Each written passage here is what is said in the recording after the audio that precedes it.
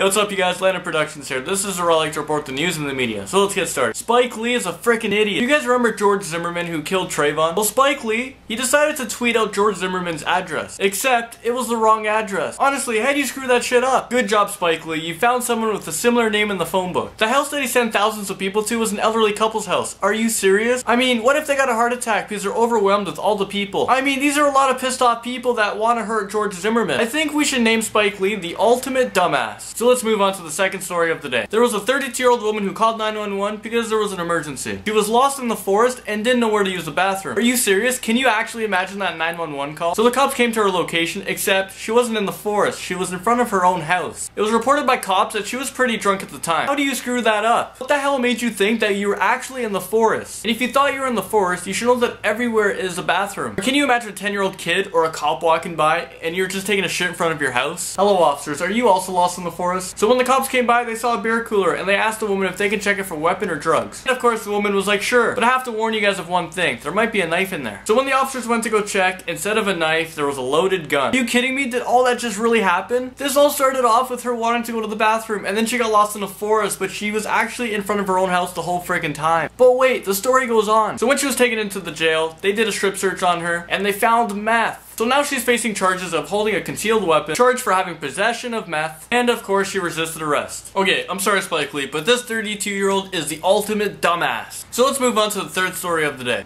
In Florida, 2 teens were arrested in connection to an armed robbery at a beverage store. These 2 guys back here are 16 years old and 17 years old. Holy crap, are you serious? These criminals are getting younger and younger. And you viewers out there are probably like, well, these guys are probably black. Well, no, they're white. White people can commit crimes too, you racist people out there. So these kids used 2 handguns and demanded money from the clerk. And they successfully gotten away with $100 and 2 cartons of frickin' cigarettes. Wow. And then the next day they went to school like nothing happened. Until one day the cops came to the school and arrested them. I call this a pity crime. They didn't even get much. And now they're getting charged and they probably have to go to a youth jail. How is this worth it?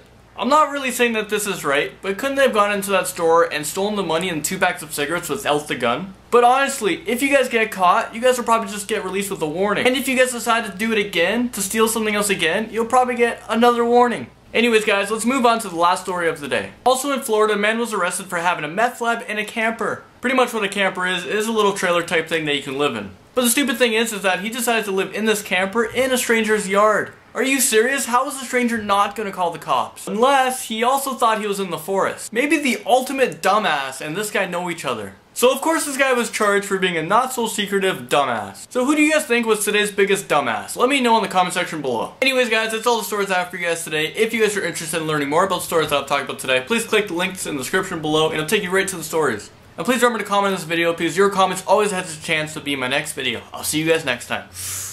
So Canada has finally decided to get rid of their pennies. I'm so lucky I didn't save like 10,000 of them for 10 years of my life. These 2 men were wearing street clothes. So during the beating, all of a sudden the wife started jumping in saying, stop, stop, stop, I'm gonna call the cops. And then all of a sudden one of the guys were like, we are the cops. What the fuck? Are you serious? What just happened? 2 cops came in and started beating this guy up? So after the brutal beating happened, Ross was arrested for assault.